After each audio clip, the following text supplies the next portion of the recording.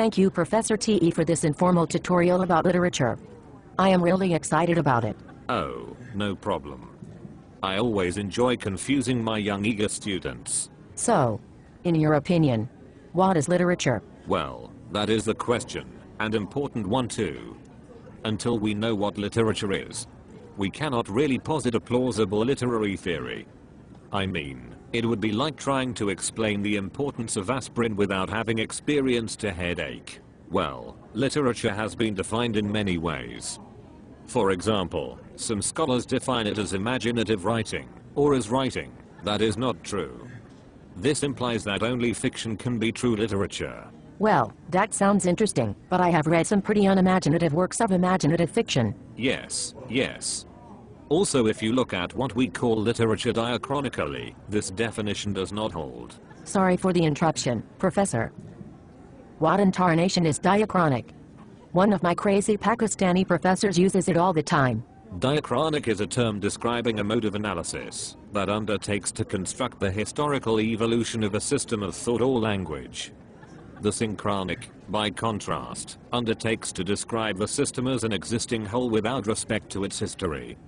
Structural linguistics rejects the diachronic assumptions of classical philology, which studies linguistic change over a long period of time, and embraces the synchronic assumptions of Saussurean linguistics, which studies language as a functioning system existing in the here and now.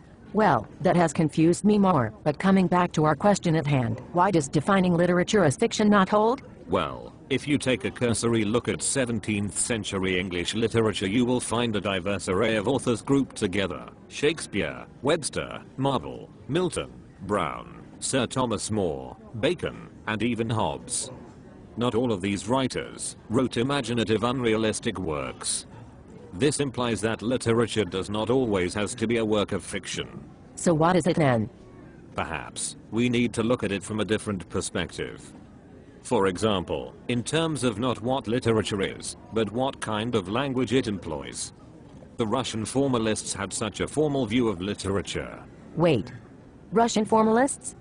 I thought all Russians were communists whose legacy has now been passed on to President Obama and other socialist liberal fascists. Sorry, sometimes my Tea Party sensitivities suddenly explode. Oh, no problem at all.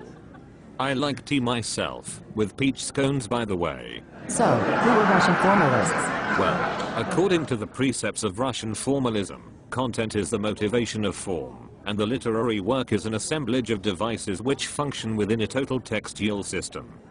Literariness emerges when these devices, normally perceived by the reader to be familiar and conventional, are foregrounded, brought into an unaccustomed prominence such that the effect upon the reader is one of estrangement or defamiliarization. Literature, by bearing the device, de-automatizes one's perceptions, its language composing a deliberate set of deviations from the norms of ordinary language. In its hybridization, its heterogeneous mixture of devices, conventions, forms, and techniques, literature, in the words of Roman Jacobson, is organized violence committed on ordinary speech. That is pretty freaky. But I think I understood a bit. What you mean is that for the Russian formalists, literature is literature because it says things in unfamiliar ways, thus making it hard for the reader to simply breeze through a literary text. Yes, precisely. But furthermore, such an experience is supposed to stop the reader in her tracks, and then force her to reflect about the world. In this sense, all works that use a specialized language and vocabulary can be categorized as literature. So, this means anything that sounds unfamiliar and hard to read can be literature. Yes, and no. The unfamiliar language alone does not qualify something as literature.